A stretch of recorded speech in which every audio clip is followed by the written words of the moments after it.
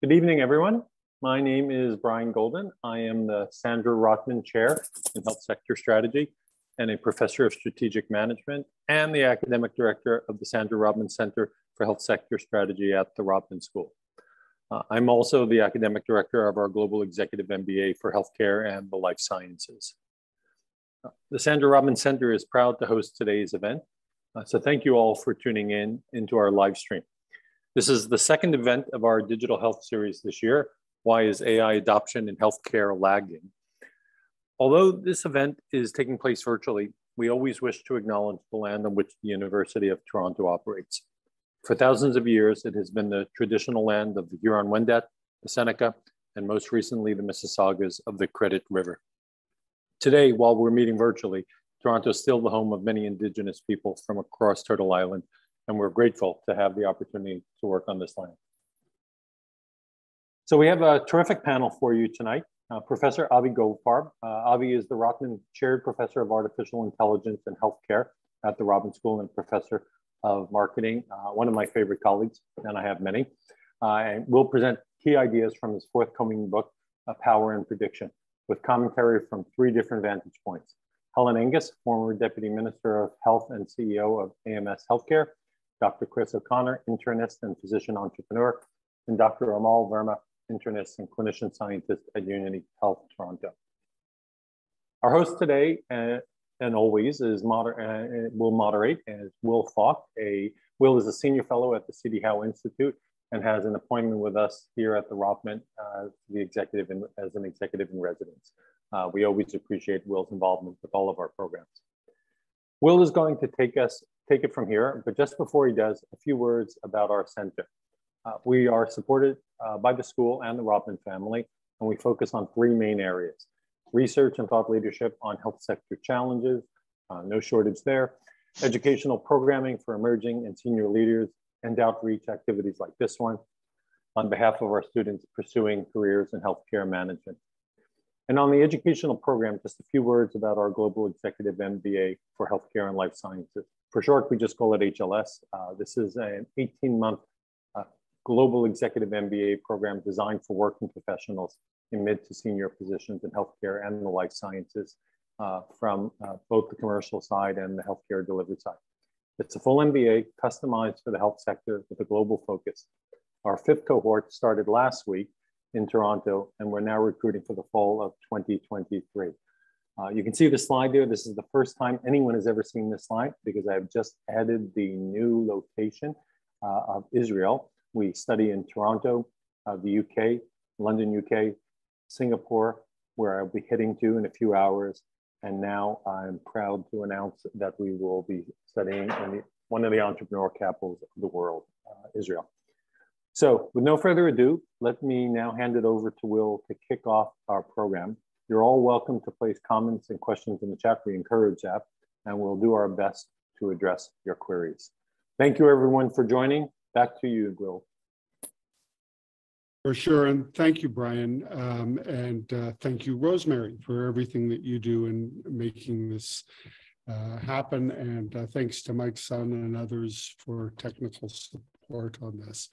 Okay, the idea today is we're going to do it a little bit differently than we have been for the last little while, in that we're going to give Avi some time to talk about power and prediction, which is available now or available soon. And I spent the weekend the afternoon in a hammock making notes in my copy, and have to say that the weather and the book were both tremendous.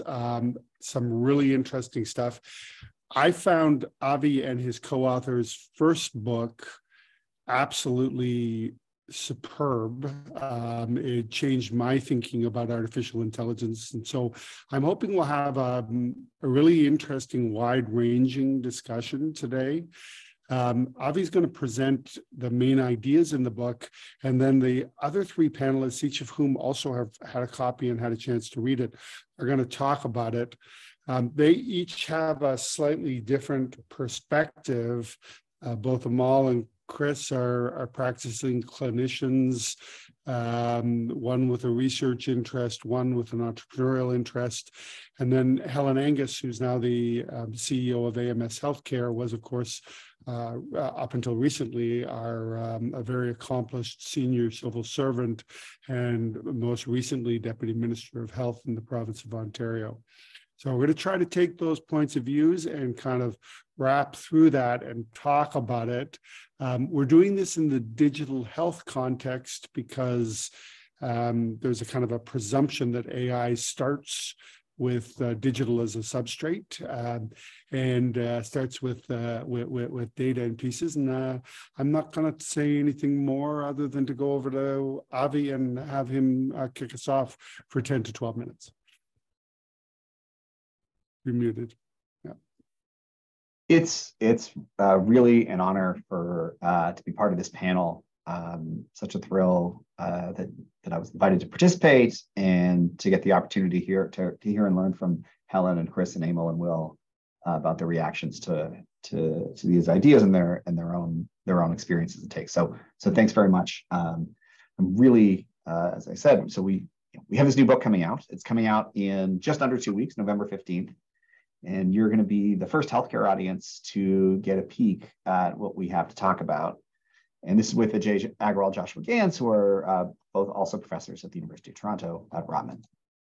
And so the starting point in thinking about AI in healthcare is the hope and the hype. So we have, the hope. Eric Topol says AI can make healthcare human again. Here we are. I have the Rotman Chair in Artificial Intelligence and Healthcare. There's a sense that healthcare management around AI is exciting. So that's the hope.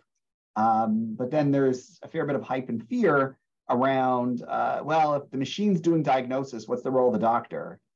Should we really trust machines? Is there a dark side? Is it going to create bias and all sorts of other problems? Underlying the hope and the hype is really confusion about what we're talking about when we're talking about artificial intelligence. It may be tempting to jump to science fiction, where we imagine that there are machines like the robots in the Matrix or HAL from 2001: A Space Odyssey that can think like human and do just about everything we humans do. I don't think that's crazy. I think that there's reasons to expect that to happen someday, but that day is not today, and it is very unlikely to be in the immediate future. These kinds of technologies have been 20 to 50 years away since AI was really first being developed in the 1960s, and they continue to be 20 to 50 years away. This is not the technology we're talking about today. The reason we have books and panels and excitement about AI in 2022 is because a very particular technology called machine learning has gotten much better. And in our first book, we framed machine learning as these improvements in machine learning over time as a drop in the cost of prediction. So we're economists. And so the simple economics of artificial intelligence, as we described it, is predictions getting better, faster, and cheaper. And so we're going to see all sorts of new applications for prediction that we might not have imagined before. Medical diagnosis being at the center of that. Because prediction is the process of filling in missing information. And what is a diagnosis? A diagnosis is taking information, taking data about symptoms, and filling in the missing information of the cause of those symptoms. Because diagnosis is prediction and diagnosis is central to healthcare, we should expect transformation in healthcare. And so we started to see predictions used all over the place in mortgages and insurance, in image recognition, and of course in medicine. A bunch of the startups at the Creative Destruction Lab built these companies around prediction tools. And the excitement led Jeff Hinton a few years ago on stage at the Rotman School to say people should stop training radiologists now. It's completely obvious that within 5 years, deep learning is going to do better than radiologists. It has been 6 years, and there's still lots of demand for radiologists. Interestingly, it's ambiguous about whether deep learning is doing better at certain tasks than radiologists, but we still need lots of radiologists. And so what we see is this framing of this extraordinary potential of AI, right? We say, hey, prediction's getting cheaper, prediction's a big deal. Maybe AI is going to be an even bigger deal or as big a deal as electricity. Because we can imagine predictions are important. They help us make better decisions. Decision-making is the central function of many organizations and of management. And so if we're going to do better decisions, that's going to be ubiquitous. It's going to be transformative, just like electricity. And then we look at the data. And the data tell us something like this, which is if you look at the fraction of jobs by industry, for example, that use machine learning skills, that use AI skills, the industry with the most AI is the information industry, like computing, and that's still only 3% of jobs. Okay. Healthcare and social assistance, and social assistance, by the way, is beating out healthcare. It's just this is how the categories work, is to a fraction of a percentage. It's ahead of construction, but well behind arts, entertainment, and recreation. In the skills required in healthcare hiring to be at the cutting edge. And if you look at adoption data at the firm level, the hospital level, whatever it might be, we see over and over again, healthcare is a laggard in AI adoption. So we have this extraordinary hope and a vision for what AI in healthcare can do, but still, as of today, it hasn't had that impact. So why hasn't it had an impact? Well, if AI is the new electricity, maybe we need to dig into understanding electricity. So electricity started to be commercially useful in the 1880s. And for those people who were paying attention, it was pretty clear that electricity was going to transform the way we lived and the way we worked. Electric lights, electric motors, and other things. And yet it wasn't until the 1920s that half of all households and half of all factories in the US were electrified. And so, why did it take so long? Well, this is what a factory would have looked like around the 1880s. And you can see all the machines are connected by these belts to a shaft across the top of the factory. That in turn, that shaft is connected to a steam engine. And the steam engine is the center of energy in the factory. And so what they do is they organize the factory around the steam engine, where the most power-hungry machines were located close to the steam engine, and the least power-hungry machines were located far away, because the farther away they were from the steam engine, the more energy dissipated. So some enterprising factory owners said, wait, we have this electricity. It's cheap power in some contexts. Let's take out our steam engine and put an electric motor. And they did, and they saved on energy. They might have saved 10, 15, even 20% on the costs of power. But it didn't transform, didn't change anything they did. And so there wasn't that much enthusiasm for actually adopting the technology. So that by 1900 even, we only saw 5 to 10% of factories having adopted AI. This first wave is what we call point solutions. You take your existing workflow, you figure out how can we pull out something we're doing already, drop in our new technology, but don't mess with the workflow. And a lot of what we've seen in healthcare so far are these point solutions where, oh, we're not going to change our workflow because that could mess things up. We'll just take out something and put in something else. And for most organizations, just like back here with electricity, with most factories, that was kind of underwhelming and not worth the effort. Because if you're not changing your workflow, you're not getting that much out of the technology. And you still have to invest in the context of electricity and wiring and all sorts, in distribution and all sorts of other things. But then people realized that electricity wasn't just cheap power. It was distributed power. It allowed you to decouple the machines from the power source. And once you could decouple the machines from the power source, you could do all sorts of new things. You could design your workflow around inputs coming in one end of the factory and outputs coming out the other. You could create modular production processes, light construction. You can make things, use lots of land, single story. You moved your factories from cities to cheap land in rural areas so that you could build them over huge spaces with inputs in one end and outputs in the other, not worried about the placement of the machines and the tight coupling of the machine and the power source.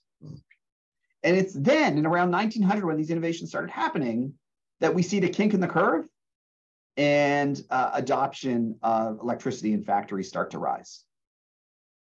And by 1920, that's when we saw the median household, median factory adopting.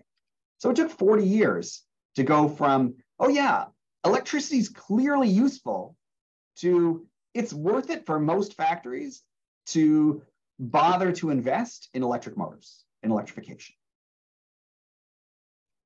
I think we're in those 40 years, wandering in the desert or the between times, for for AI right now.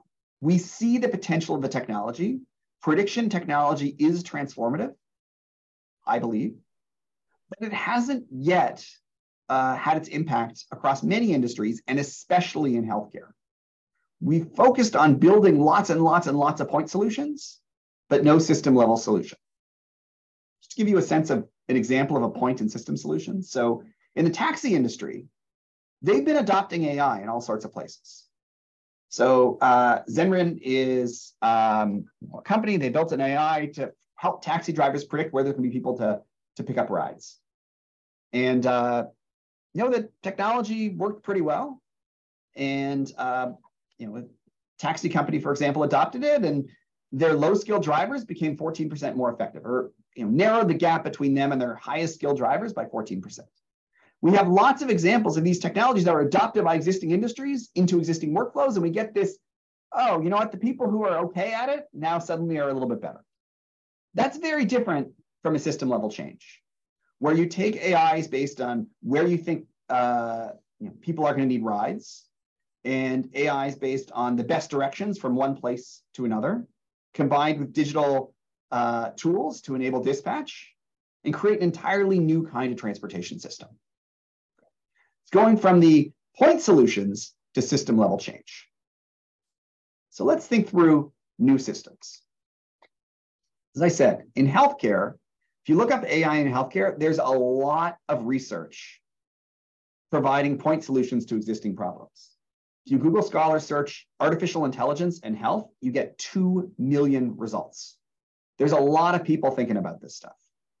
And so we're seeing these point solutions all over the place, and yet at the bottom line, they haven't made a meaningful difference in most healthcare organizations, in most hospitals and elsewhere. We can do some things a little bit better than we used to, and maybe a handful of leading hospitals are adopting, but it hasn't been widespread. And if you look at the growth in AI devices over time, so software's in the dotted line, we started to see a growth in approved AI devices around 2017. But if you look at that y-axis, the number is still 80, okay, as of 2021. It's still extraordinarily small compared to, say, software devices. We're a long way away from seeing this have an impact at scale. Because, that should be no surprise given how little expertise there is in the healthcare industry. Okay, I want to talk about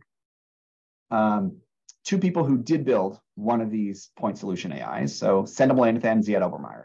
Sendel is an economist at the University of Chicago. He won the Genius Award for being a genius. And Ziad is a medical doctor at School of Public Health University at UC Berkeley. He doesn't think of himself as a card-carrying economist, but we economists tend to think of him as one. Okay. And they wrote this paper on diagnosing whether somebody was having a heart attack when they arrived in the emergency department. And what they found is under current processes, doctors get it right about 15% of the time. So about 15% of the time, if they think somebody's having a heart attack, they are, and roughly the same proportionally in terms of when they say they're not. When they say they're not, they're very, very unlikely to be having a heart attack. It's the risk averse for good reason. And so Sendel and Ziad built a machine learning tool to predict whether somebody was having a heart attack. And they found that their machine learning tool was about 50% better than the doctors. Okay, so the doctors were 15%, they were somewhere in the between 20 and 25% accurate. Seems amazing, right? And they wanted to deploy it, but they're academics. First thing they did was write a paper. No one was interested in the paper that said, hey, we can do 50% better. So they instead wrote a paper about how all the biases doctors have in trying to diagnose heart attacks. In particular, if somebody doesn't have chest pain, they miss it. Okay. You guys don't miss it. I'm not saying you guys miss it. They're missed way too often. Okay. So in that paper that they decide, and a part they decided not to publish, it's in the online appendix 3, they talk about what happens when somebody is when somebody's likely to be having a heart attack, when they predict somebody is having a heart attack. So in emergency departments, so the ones they were working with, first thing that happened is he went stress testing. So these are these treadmills, and they have measurements. and they do stress testing and figure out, well, okay, is this person pretty likely to be having a heart attack?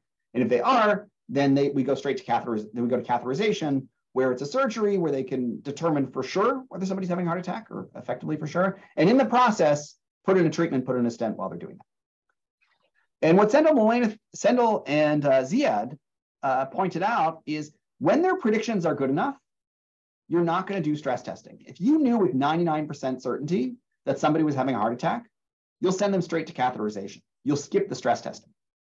That will change the process in the emergency department. But now the resource benefit is bigger. Now, sure, at 99% accurate, for sure, anyone's going to do it, and we'll skip the stress testing, and we're all fine. Problem is, you don't get from 15 to 99 overnight. You need to go step by step and collect more data. And in the interim, 30, 50%, it might make sense from the administration point of view to say, you know what, we don't want to dedicate space to stress testing because we could use that space better in some other way. But the doctors still like having the option to stress test on a patient-by-patient basis. So the administrators and the doctors disagree. And that leads to challenges. And so far, that's led to, in this context, barriers to adopting the technology in the first place, because that extra 50% just might not be worth the change in processes necessary in order to implement. So this can then be moved to scale. Which is, okay, so that's what happens at the door of the emergency department. Now, imagine we have better predictions going way back. So not just at the door of the emergency department. Imagine when you call 911, there's a prediction of what's wrong with you. Okay? Lots of things need to change. We need better data. We need better sensors. But if we had a prediction of what was wrong with you when you called 911, an ambulance and a police car, with generic skills, you could instead send an ambulance with a paramedic who had expertise in whatever was wrong with you. And the ambulance itself would have equipment based on whatever was wrong with you. And so we could get people treatment faster. And maybe some people could even be treated at home. Some people would have to be sent to the hospital. They'd be sent to the right hospital for the right reasons. This is possible conceptually with better prediction, but it's hard. And I'm hoping Amol, Chris, and Helen start to think through what makes this so hard to get all of these different pieces in the healthcare system working together in order to make transformative change. So thank you very much. Perfect. Time for questions. Time for next. Okay. So we're going to, I'm going to go straight to Amol, and Amol, hope for you to continue on the clinical side. So go ahead. Okay, thanks. So I have 5 minutes, which means I'm going to try to make 3 points and tell one story. And it doesn't add up to 5, but I'm not an economist. So I'm actually going to share with you a story about a point solution that Avi was talking about, that we developed here at St. Michael's Hospital in Toronto. But the 3 key points that I want to make in this 5 minutes are, first, that AI solutions can improve care, they can save lives, but they need to be implemented very carefully. And hopefully my illustration will show some examples of that. Second is that AI will not achieve its impact at scale in healthcare until we redesign our data systems. That is the central underlying fundamental challenge. And then finally, labels are gold. And we'll dive into that a little bit. Okay, but first, let me tell you a story about a point solution. So I'm going to tell you a patient story with some details obscured to protect the privacy of that individual and their family. But, some years ago, I was taking care of a 73-year-old man who was hospitalized with a gallbladder infection. And so he underwent an advanced procedure where they, put a camera in and they pull out the infected gallstones. And everything went well, and he was getting ready to go home the next day. And around 6:30 p.m., we got a phone call saying he's feeling a bit short of breath.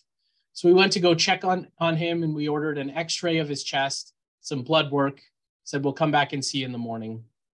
And overnight, he seemed to be all right, nothing too terrible. The next morning, 8:30, we showed up. We got a phone call urgently from the nurse saying he was in extreme distress. His blood pressure had decreased. We went to the bedside immediately, and he told us he did not want intensive care, and he ended up passing away that day.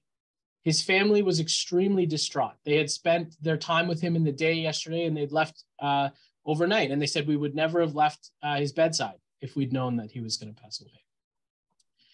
This scenario is unfortunately very recognizable, I think, by any clinician that does inpatient care. And the reason it's recognizable is that the number one cause of unplanned transfer to an intensive care unit is a failure to rescue patients because we don't recognize clinical deterioration early enough.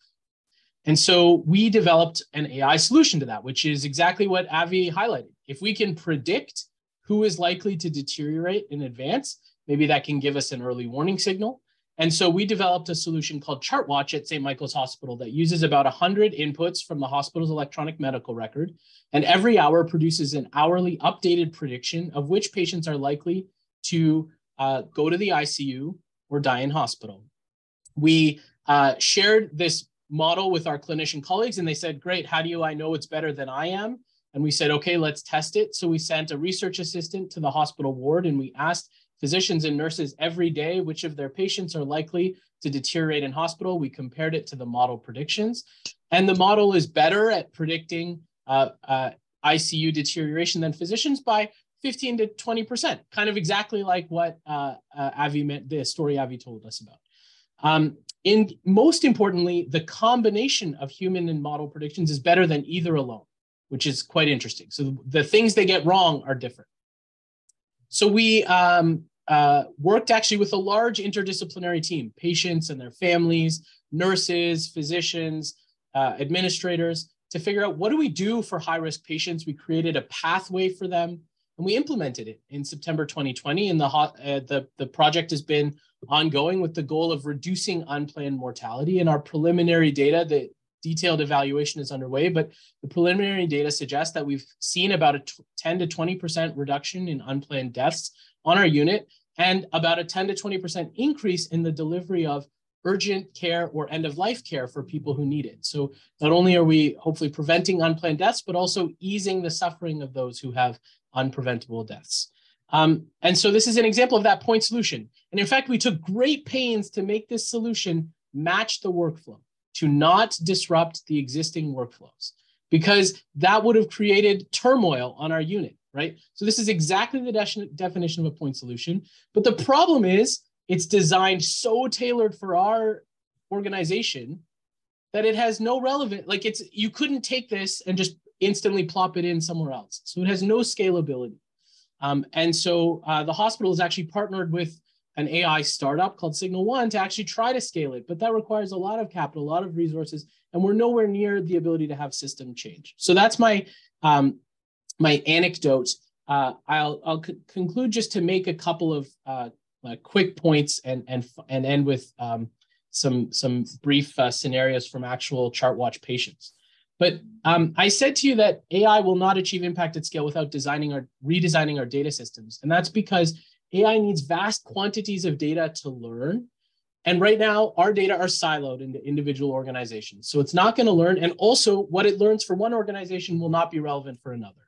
So that until we solve that problem, we're not going to get scalable solutions. Embedded within our data are lots of biases. And I'm hoping that AI is a mirror that shows us those biases and allows us to change and fix them. And then finally, I said the point that labels are gold. So what that means, right now, we can only predict the things that are easy to measure, labeled data sets. And it takes huge investment to actually garner those labels.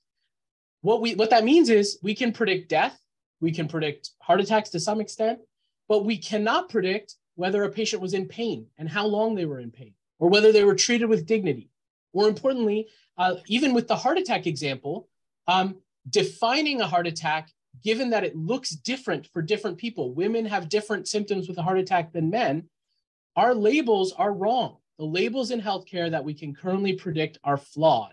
And so you can deploy an AI solution to measure something, but unless it's why we landed on ICU and mortality, because those are pretty hard endpoints. But until we decide what is important to measure and make major investments to actually collect data on that in a way that's fair and unbiased, AI will just drive towards what's easy to measure. And that's not where we want to be. So I'll conclude there. Amol, I've heard you tell this story 4 times, and listening this time, I have one question for you. Do you know which of the people on your current team are best at predicting decompensation? Like you asked them, which one of them was best at it, you know, and you know why? Yeah, great question. We know that there's variation. We know that there is large variation. It does, interestingly, we also know that there is some association. So the more experienced physicians were better than the more junior physicians at predicting. And the physicians in general were a little bit better than nurses. I don't think that has to do with clinical experience. I think it has to do with the way our system is organized, where a nurse may care for a patient just on one day or one shift and then come see a different person at a different time. And so what that means, though, is the added value of an algorithm is more relevant for people either more junior in their training or who have less direct interaction with a patient. So it helps make those decisions when you don't have that same longitudinal experience, whereas and so maybe, for example, it's actually more useful earlier in a patient's visit, right when you get to know them. So lots of opportunities we're sort of studying those exact questions right now, but yeah, it's a great question. Perfect. Chris, over to you, man. Okay, thanks very much. Great to be here, appreciate the time. Chris O'Connor, I wear a number of different hats. I'm a practicing critical care physician out of Trillium Health Partners. And I can say at this time, my practice is completely untouched by anything to do with prediction machines or artificial intelligence. It could be 1980 for all the impact. And so that's, I think, an interesting thing, and I will come back to that sort of where are we right now moment. The other hat that I wear is that I'm a serial entrepreneur. I founded a company called Think Research back in 2006, grew it up to 200 employees with projects in 8 countries, United States, Iceland, Ireland, Saudi Arabia, Emirates, and basically we're deploying structured knowledge-based checklists, trying to improve care, and grew it up, was quite successful, and then it went public at the end of 2020. I had an exit, and I left, and then I became, just shortly after doing that, I became the CEO of FirstHx. And what FirstHx is doing, I think it's very germane to the conversation here, is that we are digitizing or codifying an area of medical knowledge that at this point in time is largely uncodified, which is how do we take histories for patients, what's the knowledge that we need, and how do we apply it to patients. And so we are growing that and trying to scale it.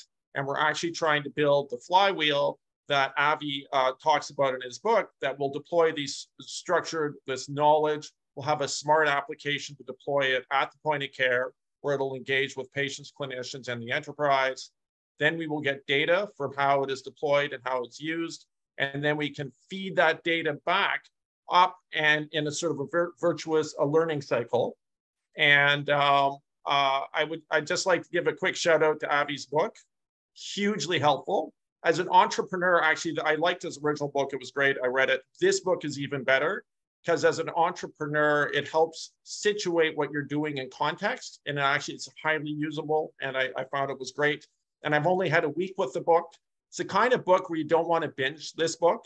You actually want to read it in little chunks and then think about the points he makes and then, take your time with it. And it's very useful that way. So in terms of why is it that when I'm practicing at Trillium right now, I'm completely untouched by prediction machines right now? I think there's a number of different reasons. We've only got an hour. We couldn't begin to discuss all the reasons that are here, but I'll highlight 3 big ones, I think. First is medical knowledge. Ultimately, patient care is about applying medical knowledge to patients. At this point in time, medical knowledge is largely uncodified. A lot of it's not digital. A lot of it sits in clinicians' brains. And when it is written down, it's unstructured, not machine readable, and it's far more complex than people appreciate. So a lot of people think that medical knowledge is just simple if-then rules. So think about IBM Watson, Jeopardy, 2011.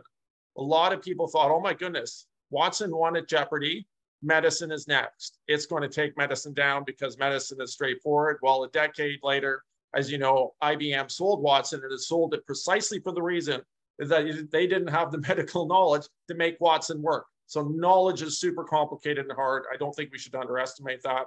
The second thing, which has already been discussed, is obviously data. Data is huge. Data in healthcare is either for a fully electronic system, there's a lot of paper around. A lot of it's still in people, not digital format. when it is digital, all too often, it's still unstructured free text narrative notes, which is a huge problem. Even with natural language processing or GPT-free, you still have a bit of a garbage in, garbage out problem. You have missing data, erroneous data, and I think that is really difficult for today's AI systems. And then the third point, and this is another part of the book that I really liked, it's the electricity metaphor. You know, it's like it's 1882, like we're just early, and so the whole ecosystem is not ready. And I was just reflecting back on my own life. I mean, the analogy that would also apply, like in terms of computing, it's 1982. Like you've got the guy down the street, super excited. He's got his early Mac with his floppy disk or his tape drive, but you know, it's had no impact on your life yet. Nobody's using word processing, nobody's using PowerPoint. And it was interesting that cycle sort of in terms of personal computing, you know, just being a few hobby enthusiasts to where everybody on this call, it's ubiquitous and has sort of achieved at least its initial premise. That was also a 40-year cycle as well too. And so from an entrepreneurial perspective, I think it's important to be mindful of that cycle. This is not going to change overnight. And, you know, you talk about the glue of the system, and from practical impact, you have to be mindful of that, because the last thing you want to do is build a solution that then doesn't work precisely because the system's not ready, the ecosystem isn't ready yet. So that's, I think those are three of the many, many factors.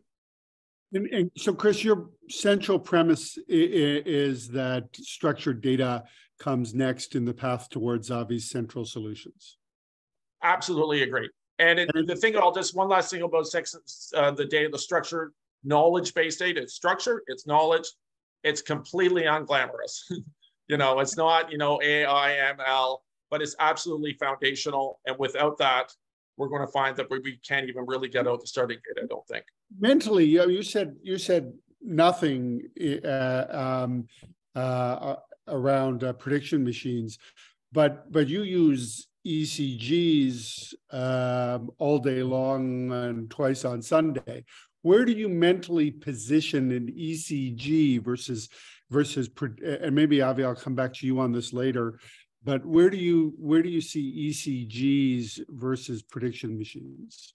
So good point. I stand corrected. That's the one example. So I do use ECGs. I get a printout when I read the ECG, it's pretty good. Not 100%, but it actually is useful. So that's the one place where I actually do have a prediction machine in my practice. Pulmonary function tests are the same, but they're way off at the margins of practice. They're not the core of, you know, of what we do at this point in time.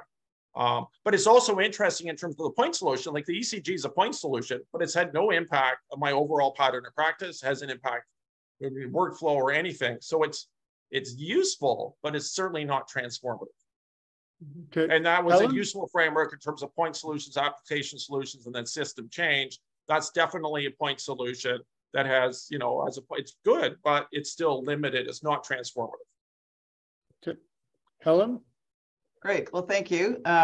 This is a great topic, and I also really enjoyed the book. So I come to this with, you know, three perspectives. Will's introduced me as a former Deputy Minister of Health. I was also the executive responsible for the Ontario Renal Network, where of the many people who had declining kidney function, I wish we could have predicted those that were going to progress to dialysis and be able to avoid the 25% crash starts that we see still today. And of course, as the CEO of AMS Healthcare, where I'm going to put a plug in here, where we actually provide grants and fellowships to look at how technology can be integrated into care while keeping sort of a grounding in compassion. So, you know, I tend to be on the archetypal side of the equation in terms of being optimistic about the uses of AI, you know, given my own experience, but I do see some really big structural reasons consistent with Avi's thesis about why it hasn't been introduced into healthcare.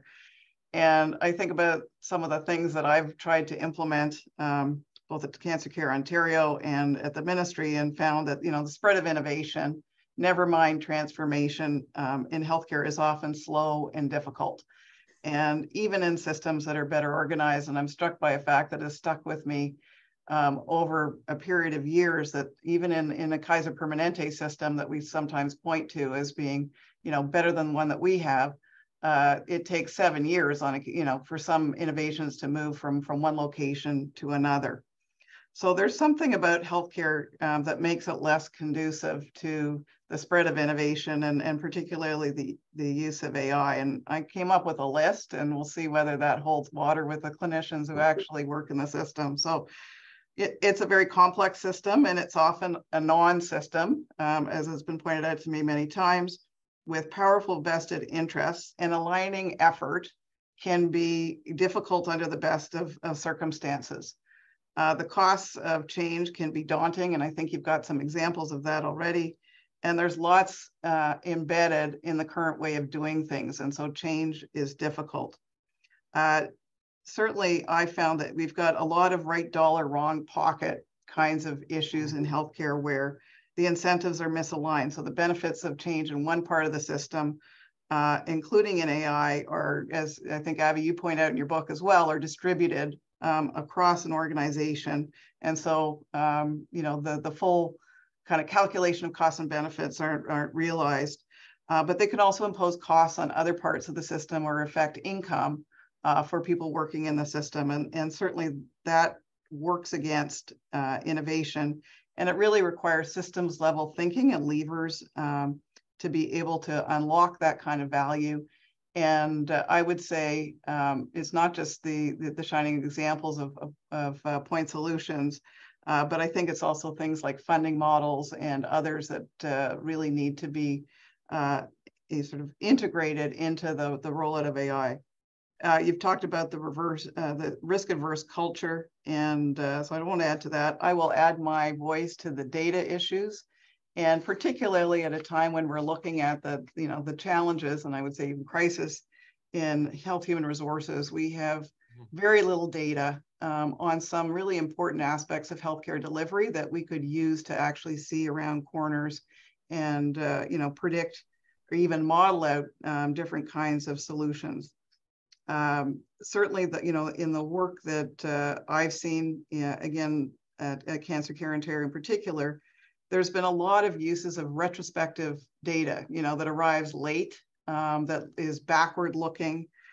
It's important, but I think the forward-looking analysis that is part of the AI offering is probably never been more pressing, and in order to be able to put that to use as we face some of the challenges in the health sector, I was struck. For those of you who are going to read the book, even some of us, I was in the middle of the COVID response, but certainly found the example of the Creative Destruction Lab and the work that was done on sort of alternatives to widespread lockdowns interesting, challenging to imagine, how you would implement that from a social political perspective, but still a fascinating example of maybe some value that we didn't optimize during the pandemic.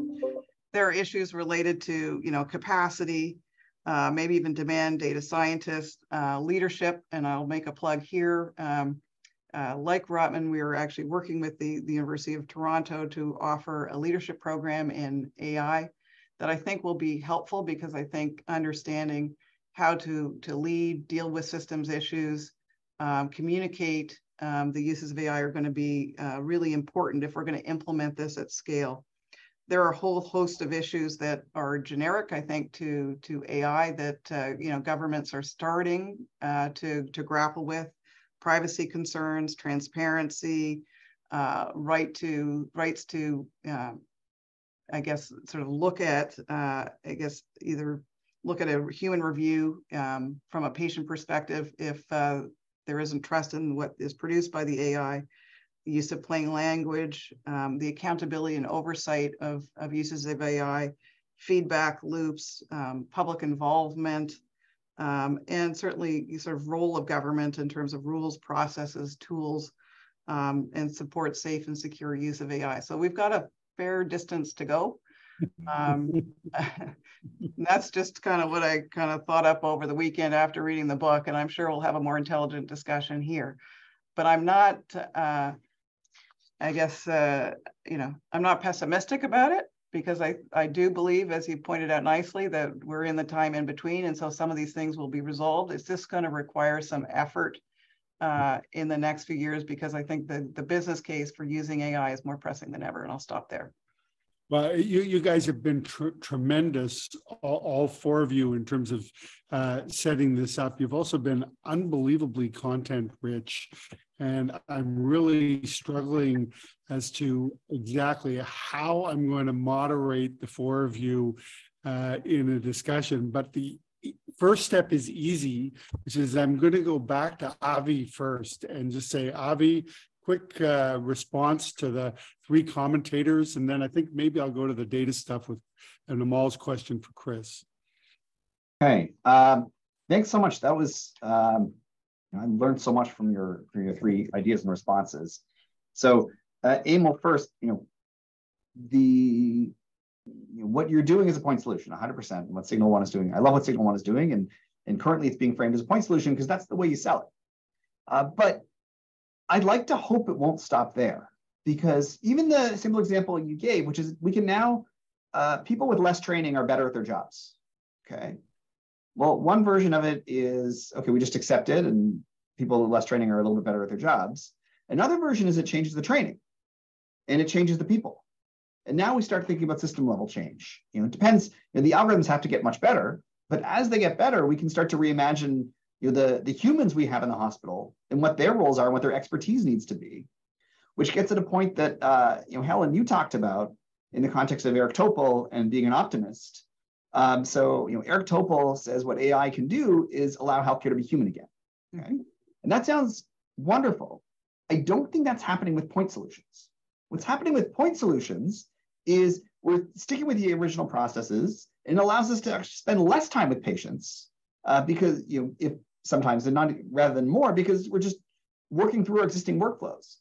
What I think you're imagining in your optimistic scenario, but correct me if I'm wrong, is a system level solution where because we have better predictions in some places, we can then do all sorts of other things differently. Now, to Chris, 100% you're right. A first order issue, like none of this can happen without good data. Okay. But investing in data isn't worth it if all we're doing is point solutions. And so I think one of the reasons why we such slow adoption of electricity in factories, it wasn't just that we hadn't imagined the new systems.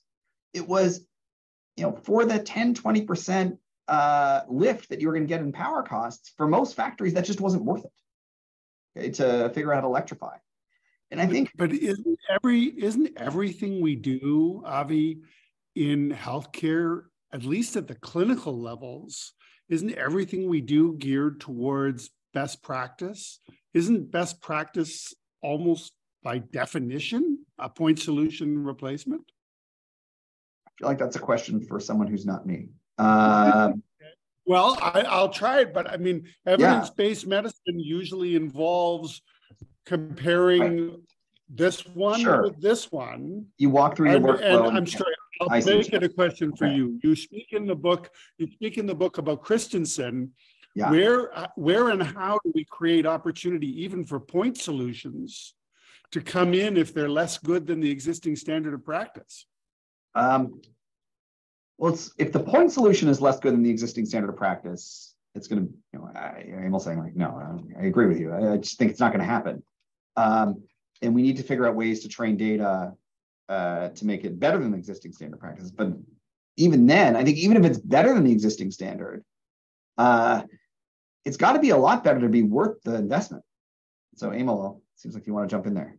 Yeah, I was just going to sort of push back a little on Will's comment about sort of healthcare being point solutions because of the framing of this sort of evidence-based practice, one thing versus the other, which is that I think there is of course, there are systems ways of, ultimately the decisions made at the front line are partially driven by evidence-based medicine, but largely driven by the constraints of the system we work in, right? Like mostly we're not spending optimal evidence-based time with every patient and doing everything you would say. We're constrained by all the factors around us. And I think that's where the opportunities are.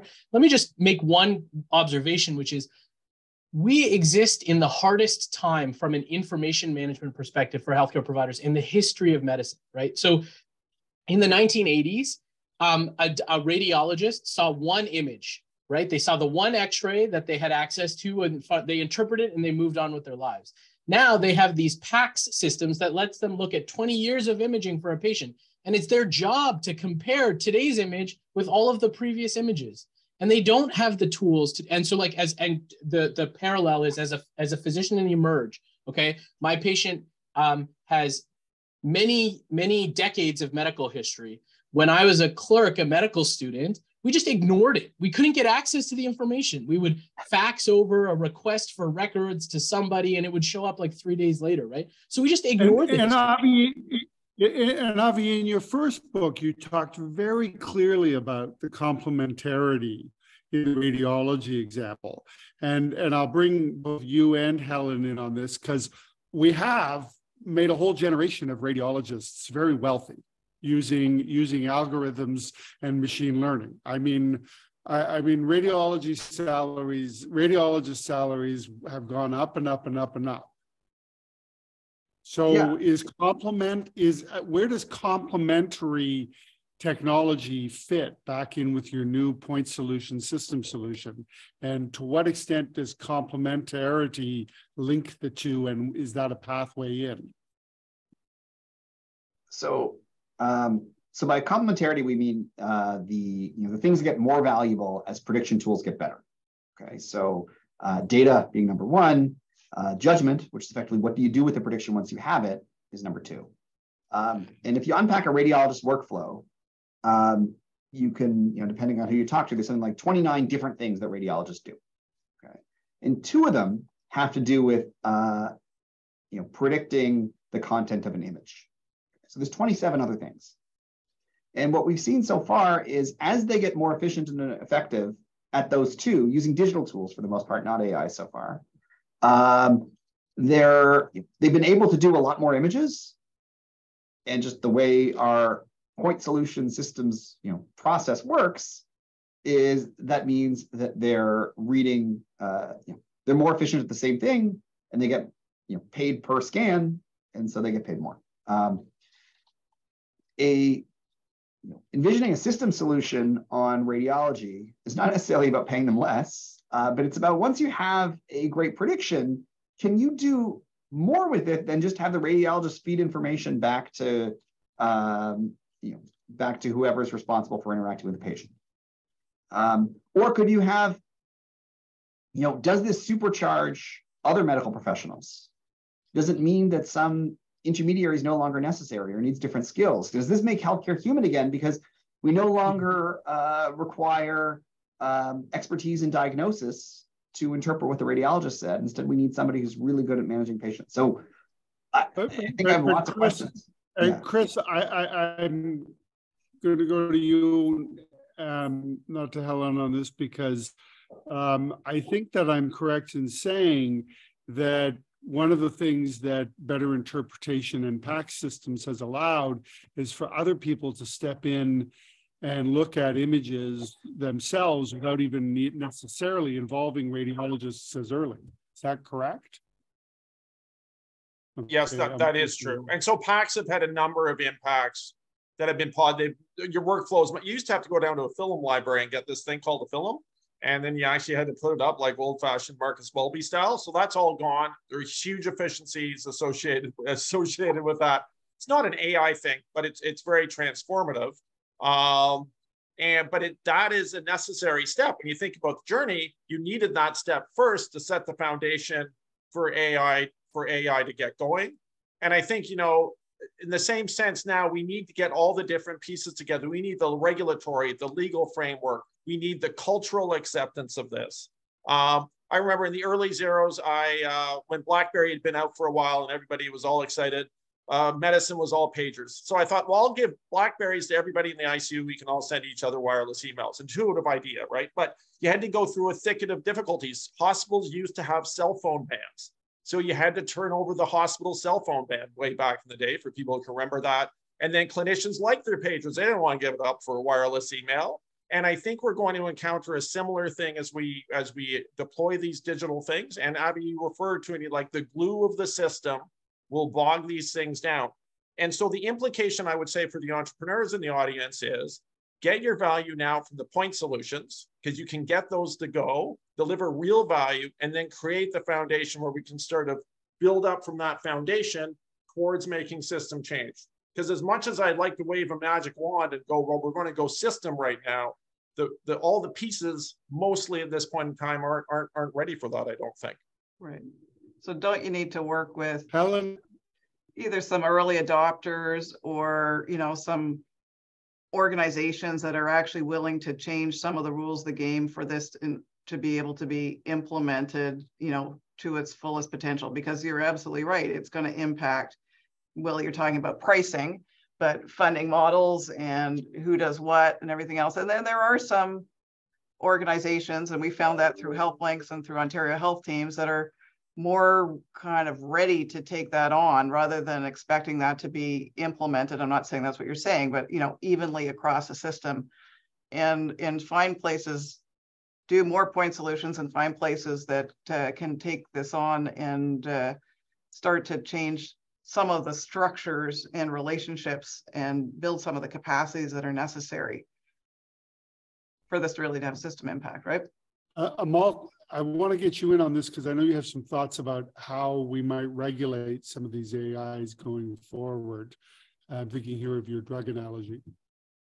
Yeah, the fundamental challenge with regulating AI and why it's different from other software devices or other drug devices, there are two. One is the personalized element, and the second is the continuously learning element. So from the personalized element perspective, you know, you take a pill, pills are not personalized. So I do my RCT, I run my randomized trial in like 10,000 patients. I demonstrate that it's effective and I get approval and it's off to the races and I prescribe it in everyone. And in fact, drug companies want to have as broad a prescribing base as possible, right? So you want that solution to be as generically applicable as possible. Whereas AI solutions are not like that. They learn powerfully patterns with specific context. And generally, and this is true of most scientific AI developments, like in the computer science literature, when they try to take it out of the literature and then put it into some other real world environment, it fails to generalize to that setting and it doesn't work so well. And so thinking about how to regulate that, like what is the standard required to demonstrate that this is a safe technology, is really challenging. And then the second part is it's going to keep learning. So I can't just say this version of that technology is correct, right? And how do we maintain that so that it ensures that what it learns is what we want it to learn and not that it's like learning inaccurate things? Just to give a super quick example would be in the example of ChartWatch. Once you implement the solution, and let's say physicians start saving lives of high-risk patients, if I then keep using my data to retrain my model because I need to keep it fresh, right? What's going to happen is the model is going to start forgetting all the lives we saved because those people didn't die or go to the ICU. It predicts death and ICU. So the patients who the clinicians saved their lives, where the model was the most useful, are the people that the model will stop recognizing if you retrain the model in that environment. It's called a feedback loop. How do you solve that problem? It's a real challenge, right? And we don't have good approaches for sustaining AI solutions once they're implemented in real world practice. And so how, as a regulator, how do you approach that? Challenging. Chris, I want to go to you on structured data because I know it's a passion of yours. Yeah, absolutely. The thing I like about implementing structured data, and I guess I'm wearing a bit of my first history hat, is that we can see, like, you can't just do something because it's going to deliver some benefit 5 years or 10 years from now because you're creating a curated foundation for AI. The nice things about implementing structured knowledge sets now is it delivers an immediate benefit now. You know, and we've seen we improve clinician efficiency by 25%. Patients like it 97%. We've got all this good proximate data now, and then that creates the foundation that then we can grow the data set, and then we're in the position. I think you need to go in that sequential step ways. You can't just start at system. You need to build it up. And then you need to, but the key move here, I think, is architecting your point solution with a view to the next moves 2 or 3 steps out, so that it's built so that you can scale as you go from point to application to system, and so that you can grow that over time. But yeah, start with immediate value. So Avi, did you buy that? And if so, what's the intermediate solution? Okay. I worry that if we start with immediate value, we end up with an organization that learns that the value is pretty mediocre. And so For the, when we, right after prediction, advice was start with easy wins. Figure out within your part of the domain of your organization, can you bring a prediction machine in and make things better? And people, and then their managers said, okay, big deal. You made something a little bit more effective. And so, easy wins can work, but they need to be combined with some vision of how can this actually be something that the head of the organization would care about? Because if there's no vision from the easy win to the strategy, like to really affecting the top line or the bottom line or patient care, then who cares? Then what you've shown is that this isn't a big deal. So I agree with you, Chris, but only a step one among many. I agree, and I agree with you. I think absolutely true. The issue, though, is that at that point, you make it such a big problem that you're leaving the deputy minister in the position of trying to figure out who to fund. And my experience over the last 20 years is that having the central agencies pick the winners is not necessarily always a path to success. Helen, you want to comment? Yeah, no, I would say that in healthcare projects and economic development and a whole bunch of areas, I don't think government is particularly good at picking winners. They should be creating the environment in which success can happen. And so if public confidence is an issue, if leadership is an issue, if there are rules that are kind of orthodoxies that about how we do things that need to be changed, I think government can be a force for good. And ultimately, whether it's the good housekeeping seal, people will look to government for the confidence that an AI kind of meets a certain standard, doesn't have the biases, that has a feedback loop and those kinds of things. And that's probably where government effort is better applied than in picking individual projects or applications, particularly in a clinical environment where we're just not, it's not we anymore, but government isn't close enough to the ground to be able to do that. Amol, how does that feel to you in where you are and your project's being held up as success? Are you getting the support you need? Yeah, I think that's right when you think about from a project point solution specific perspective, that's really about institutional support. I think Helen's point about sort of creating the groundwork, like a lot of the challenges and barriers we articulated, some of them are cultural, some of them are regulatory, and a lot of them are data. And government has a huge role to play on all of those fronts, I would say. So it does line up well. I do think that the model has to be government creates fertile soil, innovators create green shoots, right? And so, I think that's hopefully where we're going with all this. Yeah. Okay. I'm noting the clock, and I'm going to give last word here to Avi to see if you can summarize and bring us home. So just thanks everybody for being part of this and for engaging with the ideas that Jay, Joshua, and I put together and building on them. So I've learned so much from the four of you.